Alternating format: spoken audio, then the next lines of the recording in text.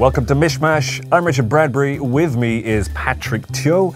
Let's get started. I've got 90 seconds. Microphones. You've got a very distinctive voice. Yes. Did that just come naturally, or is it practiced with rehearsal? Well, a voice is what God gave you. How you use it is from training. Speaking of that, you've been called the voice of God and the voice of Malaysia. Which do you prefer?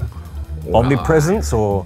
The voice of God is a name that came about because many years ago when I was hosting a big international Asian advertising congress in the PWTC, the keynote speaker, who was having lots of problems with his equipment and everything, was so frustrated that he exclaimed, "Oh God, what will happen next?"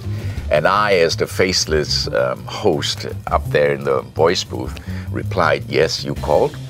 And of course, from that day onwards, for the next 4 days till the end of the conference, everybody referred to me as the voice of God. Good story. Yeah. So, for a bit of fun, if you had a magical power, what would it be? If I had a magical power, what would it be? Invisibility. People think that, flying or invisibility. It always tends to boil down to those two. Yeah. But I'll move on. Basic people. Right, okay. So you talk about your blog and how there's a lot of rants on there. If you could change one thing about Malaysia, just like that, what would it be? Attitude, apathy, complacency.